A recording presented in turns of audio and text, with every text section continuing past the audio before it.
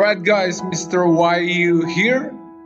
So today we are going to learn chapter 6 and it's all about present perfect tense. Check it out, okay? Okay, so the present perfect is used to indicate a link between the present and the past. Jadi dia digunakan untuk menjelaskan satu kegiatan yang dimulai di satu titik di masa lampau dan hasilnya itu terasanya di masa sekarang, guys. Jadi ada link, ada hubungan, ada connection between the past and the present. Nah, waktu dimulainya itu biasanya tidak spesifik gitu ya, nggak tahu kapan, tapi resultnya itu terasa di sekarang. Jadi emang present perfect itu lebih fokus to the result itself, guys. Okay, next one is how to form the present perfect sentences. Okay, you can take a look at your screen, guys. Di situ sudah saya kasih. Okay, jadi intinya dia itu harus menggunakan yang namanya have atau has atau auxiliary verb, guys. And then past participle. Past participle itu lebih akrab kalian dengar dengan nama verb bentuk ketiga. Jadi selalu verb bentuk ketiga, guys. Okay. Nah, gampangnya in bahasa diartikannya itu dengan kata sudah.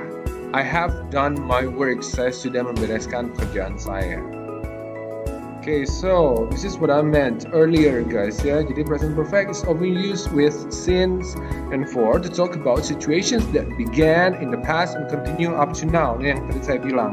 Dimulai di satu masa lampau, nyambung atau berlangsung sampai sekarang. Kalian bisa lihat grafiknya, one point in the past up to now, itu ada now. Ya, biasanya present perfect juga menggunakan tambahan keterangan waktu dengan kata since dan for. Okay, take a look at these examples, guys. Yeah, I'm going to read some of these examples. The rest, you can read it by yourselves. Yeah, alright. Mrs. Smith has been a teacher since 2002. Itu artinya Nyonya Smith telah menjadi seorang guru sejak tahun 2002. Jadi di satu titik di masa lampau di tahun 2002 ini, Mrs. Smith ini menjadi guru. Sampai sekarang dia masih menjadi guru. Terus kita lihat yang for, guys. She has known him for 2 months. Dia sudah mengenalnya selama 2 bulan. Berarti di satu titik di masa lampau 2 bulan yang lalu dia kenalan. Rita ini kenalan dengan Bob. Oke, jadi dari 2 bulan yang lalu kenalan sampai sekarang, berarti dia sudah mengenal Bob selama 2 bulan. Seperti itu. Ya. So, kalian lihat penggunaan since dan for ya. Jadi kalau since itu diikuti dengan satu titik waktu, guys. Satu titik waktu yang spesifik. Contoh, tahun 2002, last May, 9 o'clock, gitu ya. Jadi 2 hours ago. Nah, itu spesifik, guys. Sedangkan kalau for itu diikutinya dengan duration atau lamanya waktu. Misalnya for 2 hours, for 2 months, for 3 years, for 2 decades, ya kayak gitu ya. Jadi emang ada jangka waktu. Bahkan 5 detik pun ya jangka waktu, for 5 seconds, gitu ya. Oke, nah since juga bisa kalian ikuti dengan yang namanya time clause atau klausa yang bisa menunjukkan waktu. Contoh misalnya, I have known him since I was a kid. Semenjak saya anak-anak. Nah, saya anak-anak itu kan klausa, tapi dia bisa digunakan untuk mengindikasikan waktu. Nah, present perfect juga bisa kalian gunakan untuk menjelaskan kejadian yang pernah atau belum pernah terjadi sebelumnya. Contoh, pernahkah kalian melihat salju? Have you ever seen snow? Nah, kalau sudah, ya kalian jawab, yes, I have seen snow before. Atau kalau belum, ya, I haven't seen one. Gitu ya, kalian bisa bilang seperti itu. Atau, have you finished your homework yet? Sudah kamu bereskan PR-nya? I still haven't finished mine. Saya belum beres. Ya, present perfect juga bisa kalian gunakan untuk menjelaskan event atau kejadian yang sudah terjadi di satu titik masa lampau dan terjadi berulang kali sampai saat ini, guys. Contoh, we have had 3 tests so far this term. Jadi kita sudah menjalani 3 tes sejauh ini. Nah, apakah masih bisa berlanjut? Bisa jadi 4 atau 5 tes? Bisa, guys. Tapi sejauh ini dimulai dari satu titik di masa lampau sampai saat ini sudah 3 kali. Gitu ya. Oke, nah ini contractions. Contractions itu artinya penyingkatannya. Jadi kalau I have bisa kalian singkat menjadi I've. You have bisa kalian singkat jadi you've. We have bisa kalian singkat menjadi we've dan seterusnya.